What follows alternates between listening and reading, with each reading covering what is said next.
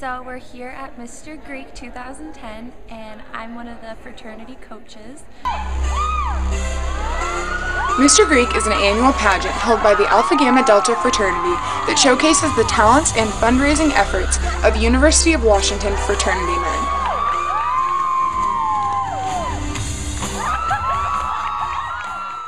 Being a coach for Mr. Greek has been a really challenging experience this year. It's been really tough with the economic times, but my Mr. Greek has been taking charge. I've been trying to help him in every way that I can, and we've been successful with our fundraising, so it's turned out really well.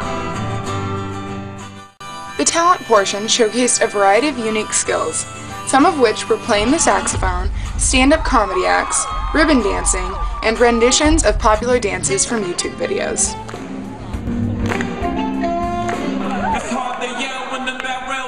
The talent award this year was given to Matt Skurnick for his jump roping routine. The boys also performed a group dance that was quite a crowd pleaser.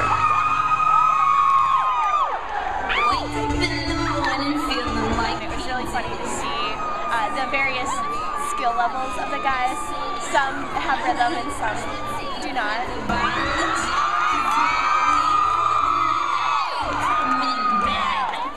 So we're not quite sure how much we've raised this year.